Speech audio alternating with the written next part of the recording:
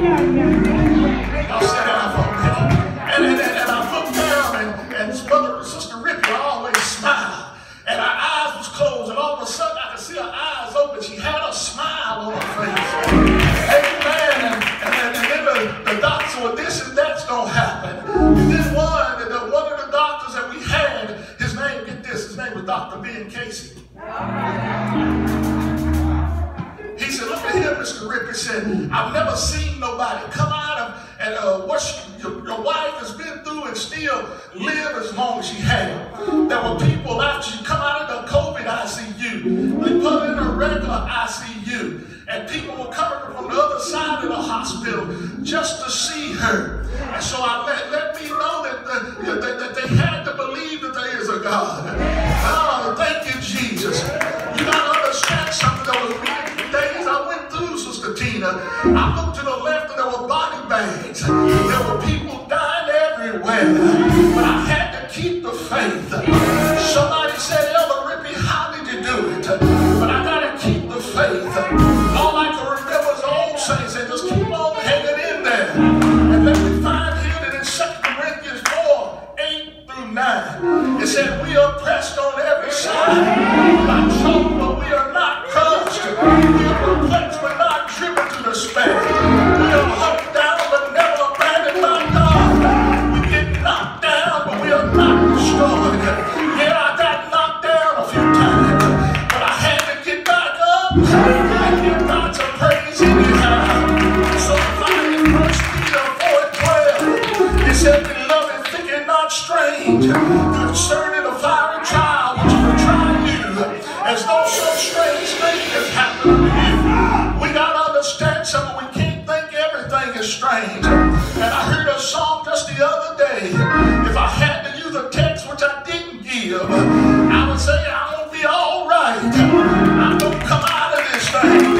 And I'm going to tell somebody tonight, you may be faced with a challenge, but I want to tell you and declare to you that everything is going to be all right. Can I get a witness in here?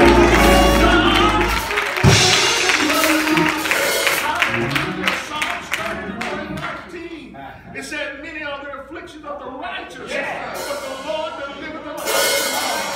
You may be going through some afflictions right now, but God's going to deliver you. He's going to bring you out of whatever you're going through.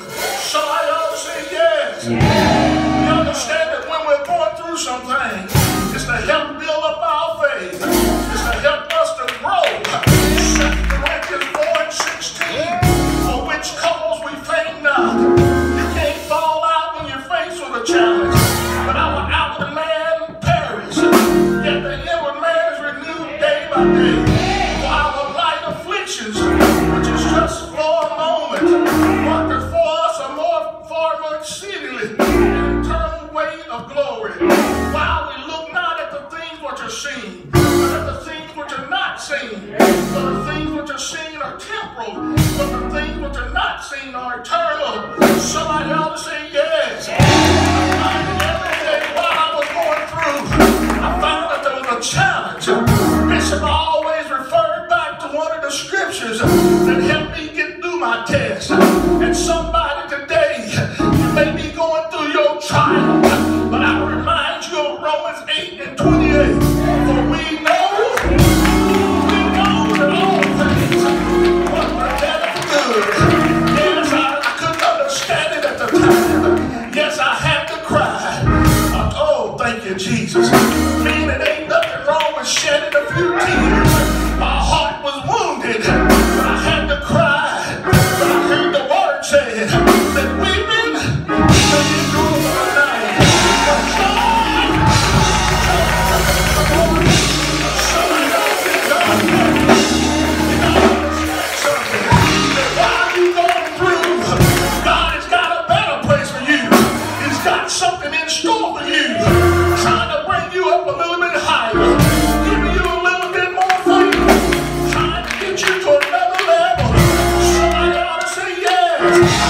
And we look at the word here. We find that every leader that God had, all of them faced some challenges.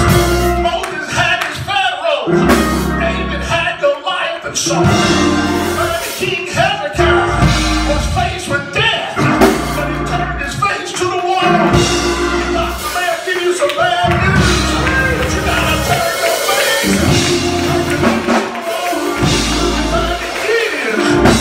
Decision to make. He had to figure out how to dwindle the army down. That was too big. Never fired a shot. But the Bible said he broke pitchers, broke lamps, and broke trumpets. Hey, man, I understand something. That God's way is not our way. Yes, God used the blue to confound the wise.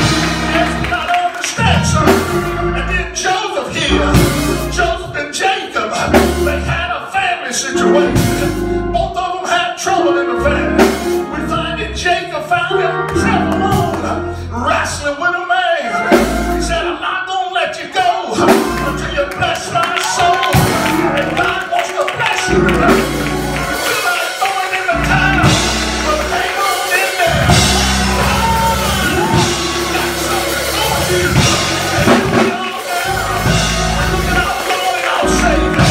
Jesus Christ, he had a challenge he had to face. The old rugged cross. Even he found himself in the garden praying by himself. But said, Lord, not my will, oh God, but your will. And you may be faced by yourself.